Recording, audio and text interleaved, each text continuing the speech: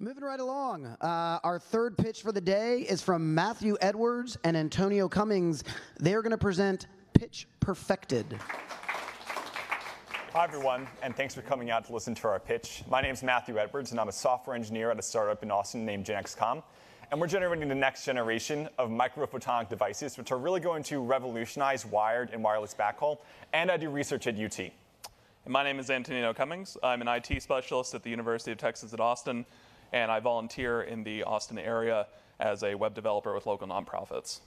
So what we want to pitch to you today is a pitch detection application, which we've got as a working title, Pitch Perfected.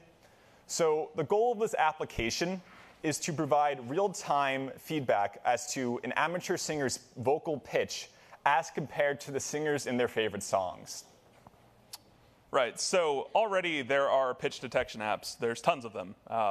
Many of them have hundreds of thousands of reviews and hundreds of thousands of users. And that's because they're utilities, and they accomplish their utilities very well. They're excellent for tuning instruments, but they're not really useful for singing better. So at the core of our idea is we understand that people want to sing, but they're afraid of singing badly. We also want to guess that most people don't really care about singing technically perfectly. They care about singing along to their favorite songs. And we can see that there's continued interest in amateur performance by looking at performative apps like TikTok and the continued dominance of the amateur musician on YouTube and SoundCloud. There's a desire to sing, there's a desire to perform, but there's not really anything out there for the casual vocalist who's looking to improve. So we have two primary technical challenges when we construct this app. One of them is pitch detection, and the other one is musical source separation. So starting off with pitch detection, that's not so difficult. Real-time, low computationally intense methods for pitch detection have existed for decades, really. When we think of pitch detection and when we think of vocal pitch, what we identify as, say, singing in key, singing a particular note, isn't quite what we might think.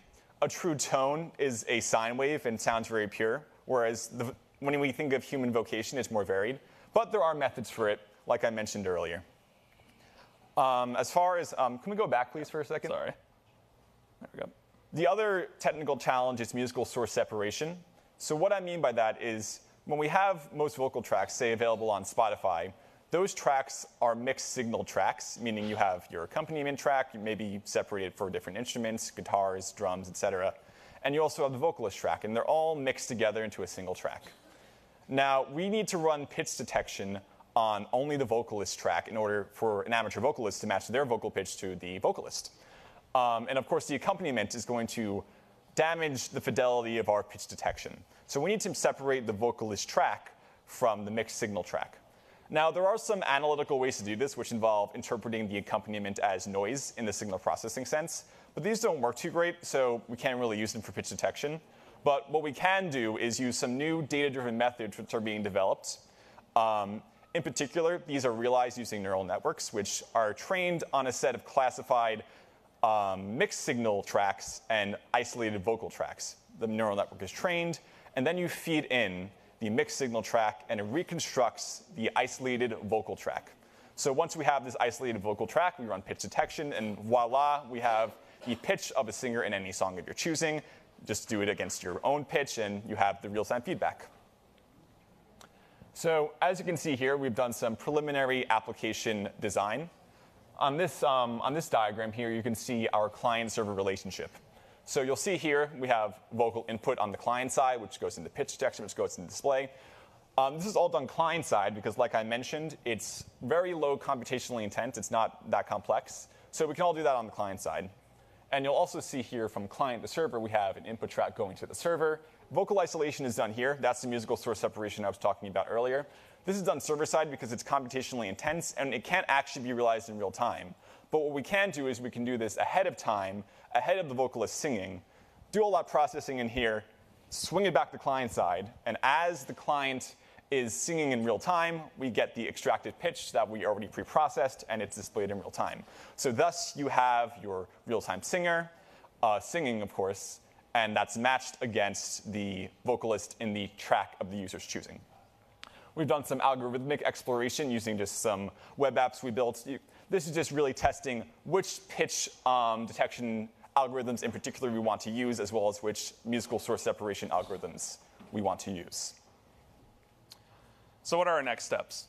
At the core of this, we need to validate the concept. And I think the way that we do that is with a good demo. And we can look to photo editing apps to see what a demo for this might look like. Any good photo editing app will let you see what you've edited and compare it to the original. And that difference is immediate and it's striking to the user. I'm sure most people here have recorded themselves either singing or just speaking, and you kind of cringe a little bit the first time you ever hear yourself recorded because it's awkward. It's not what you expected it to sound like. What I want to do is I want to compare a user's first time using our app, and then after a 5, 10, 15-minute session, we can show them how much they can improve with just a simple short session like that. We obviously, of course, also need to work on UI mockups and getting MVP to testers, like others have said. That's kind of the holy grail. And Project Innovate kind of underlies all of that. It helps us make sure that we're not hitting any blind spots. It helps us make sure that we have continual feedback in our demoing process to make sure that we're building towards something that's realistic and delivers real value to the individual here, and that we're building something that people will enjoy to use. And that's all for us from now. Yeah, so thanks for listening to us, and we'd like to open the floor to questions. Yeah. Great. Thank you, guys. Let's open it up to the panel of judges. And Rick, please keep in mind they didn't bring their legal team. So just keep that in mind. I'm just curious about, do you have any ideas for what your demo will be? Because as a karaoke fan, I could see using this. Right? At the very core level, I think the first step is just a simple web app that we can show people, that it's portable, on a laptop or what have you, to very quickly kind of get an engaging experience like karaoke, like you said, to get people going and get them excited about it, and hopefully maybe get more people out to karaoke.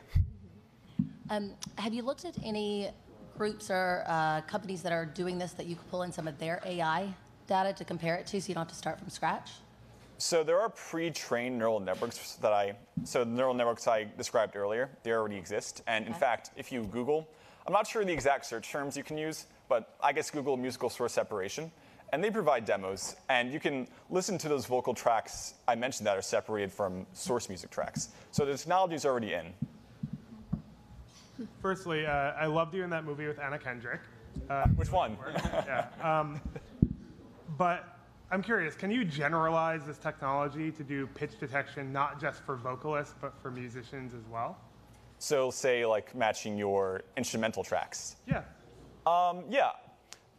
So as far as musical source separation is concerned, there's been somewhat more effort to separate the vocalist track than the accompaniment, but there are efforts, and like I mentioned earlier with those Google searches, there are efforts to separate each individual instrumental track from a mixed signal. So yes, it is generalizable. Have you guys spent any time thinking about how you would sort of crowdsource building your content library, right? With all the back-end processing, you're not going to be able to cover all the music that's out there. How do you think you would build your library? So first steps could be using some of those pre-trained models I mentioned earlier. I can envision that we could have some sort of a forest of classifiers of neural networks, which are trained maybe on certain genres, which we can gather from the user input tracks, maybe specified by the user, to get a higher fidelity pitch detection of target vocalists in mixed signal tracks. I also think there's a good opportunity for partnership with like existing license holders and existing companies that are already working to build these kind of things, like karaoke companies or like individual record labels or what have you. All right, thank you, gentlemen. Very well done. I think what I took away from this is that if your app is successful, you'll kill the first couple weeks of American Idol, and we won't have any bad singers.